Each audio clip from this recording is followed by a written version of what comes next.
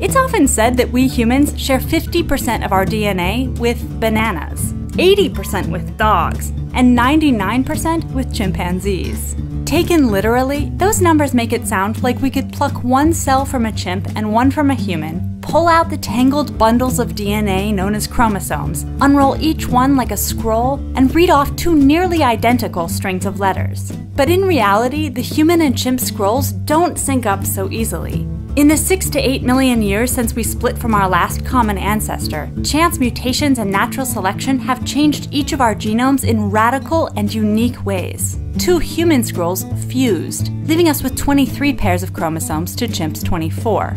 Other large mutations revised huge sections of text, duplicating a chunk of human DNA here, erasing a chunk of chimp DNA there, while throughout the scrolls, tiny mutations swapped one letter for another. When researchers sat down to compare the chimp and human genomes, those single-letter differences were easy to tally, but the big mismatch sections weren't. For example, if a genetic paragraph, thousands of letters long, appears twice in a human scroll, but only once in its chimp counterpart, should that second human copy count as thousands of changes, or just one? And what about identical paragraphs that appear in both genomes, but in different places, or in reverse order, or broken up into pieces?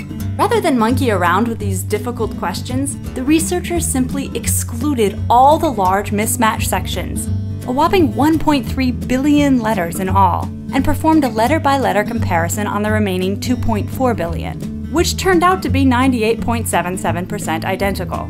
So, yes, we share 99% of our DNA with chimps if we ignore 18% of their genome and 25% of ours. And there's another problem. Just as a small tweak in a sentence can alter its meaning entirely, or not at all, a few mutations in DNA sometimes produce big changes in a creature's looks or behavior, whereas other times, lots of mutations make very little difference.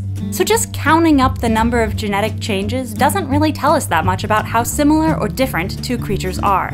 But that doesn't mean we can't learn anything by comparing their genomes. DNA contains a record of the evolutionary relationships between all organisms. It's a garbled record, but by reading closely, we've been able to glean enough information to refine the evolutionary trees we started drawing long before genome sequencing was around. We may not actually be 99% chimp, but we are 100% great ape, and at least a little bananas.